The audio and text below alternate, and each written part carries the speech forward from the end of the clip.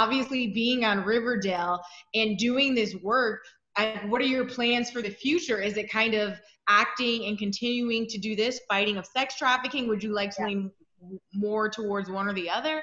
Thanks for asking. It's kind of a blend of both.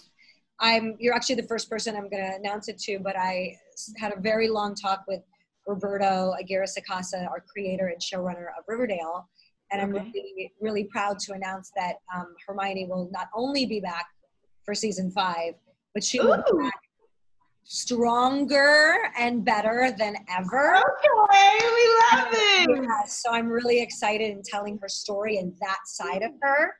But it also allows me to pursue other ventures. So I literally have 2 documentaries that I'm producing on human trafficking, as well as 2 other scripted shows, and it leaves me open to do other things. So it's kind of perfect. Yeah, and it's a blending of both those things. I think being an actor, going undercover, for me, it's like combining 2 incredible passions. Oh yeah, the synergy is there 100%. You know, I got to dig a little bit more and got to activate my Access Hollywood. You said we're going to dig more into your Riverdale character, the strength of your character. What does that mean exactly? Like how let me elaborate on that, because this is what we talked about. And we talked about the fact that Hermione was in it, for lack of a better word, a very abusive relationship.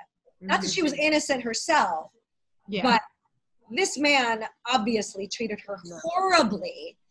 And now we're going to get a chance to see her fight back, see her say no, and stick up for not only herself, but in my mind, every woman or girl out there that gets stuck in that kind of a situation.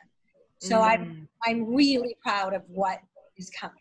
It's going to be great. Yeah. It's been said that, you know, happiness is when what you think, what you say, and what you do are all in alignment. And as I talk to you, you just feel that alignment. And I imagine it has to feel pretty good for the day job, for the acting on set, for the exploration of these characters and what you're doing by night to be in alignment, to show the strength of women and our power. Would you agree? How do you feel about that? 100%. It's so funny because it's been such a separated world. I don't even think my Riverdale co-stars know about this. Really? I have no. I better tune in Access Hollywood. But not, to the degree that came out. Yeah. But yeah, I think that happiness really is. It's going towards goals and achieving them. And the closer you get to those things, the happier that you get. And for me, I have 2 sort of separate things that not only am I able to keep going on, but bring them together. I have more stuff coming, which I can't wait to announce. But I'm pretty happy. You're on the wildly popular hit show Riverdale, but some people might not know about your very powerful personal story and how you're heavily involved in fighting sex trafficking. Your story is absolutely amazing. So if you could just kind of open it up and explain to our viewers exactly what it is you do and how you got involved with that. Sure. So I started learning about human trafficking, particularly child sex trafficking, and wanted to throw up. And I found it disgusting and horrific. And I, through learning about it and traveling back and forth to DC and meeting with the State Department and the executive branch of the White House under Obama and all different organizations, I wanted to see, what I could do. I wanted to be able to do something. And so through forming my own foundation, Foundation for a Slavery-Free World, I met some individuals that are absolutely incredible, former CIA, former Homeland Security, and they're who sort of trained me up to be able to go undercover and use my acting skills to help catch pedophiles. Yeah. I mean, it's amazing what you're doing. I mean, that juxtaposition of what you're doing in the day and then using those skills for something that is so courageous. I mean, you're really putting yourself out there on the front lines to catch these terrible people. And it's so brave. Whose idea was it initially? I understand that you're working with this group and you're learning more about this world. Yeah. When it came to actual stings, was it you saying, you know what, put me out there? Or was it a recommendation from someone within the organizations you were working with? It was, thank you for asking that. Yeah, I was going along to watch. I always believe that the more knowledge you have of something, the more that you can make a difference at it. So I was like absorbing and learning everything I could. So I was on one of the ops on our way back from Haiti, because we were looking into a house that was being used for organ trafficking and children. And on the way back, we stopped in another state. And like I said, the person that I was with is Tim Ballard, who's part of Operation Underground Railroad. He's the CEO and founder of it. And he basically was like, hey, you want to go undercover?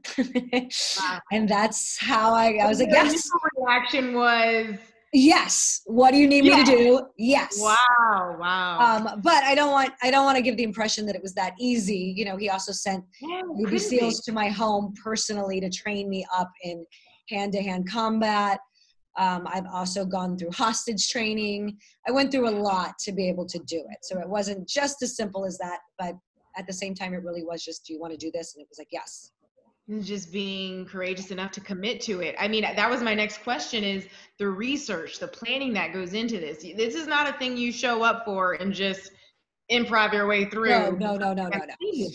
So explain to me, walk me through that process. What sort of research and planning went into it? There are very particular ways that you have to interact with the Johns who you're essentially helping to sting. Yeah, exactly. So basically when whoever's doing the op puts an ad into the paper. So whatever agency is doing that, they'll put an ad into the paper and it's coded. And believe me, it's like Craigslist.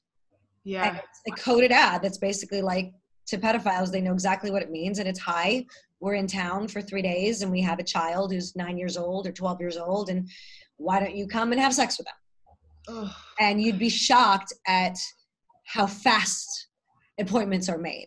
You're just horrified. And that's sort of where I come in. So what will happen is these guys are making appointments to show up, and the ones that do this for a very long time or have done this for a very long time want to make sure that there's an actual kid there. So one of the roles I will play is I will jump on the phone and use my acting skills and talk like a little kid, like a 9-year-old or 12-year-old who's being trafficked by her parents or her aunt or whoever, and get these guys to believe that there's a kid there so that they will then come out of hiding and we can take them down and put them behind bars.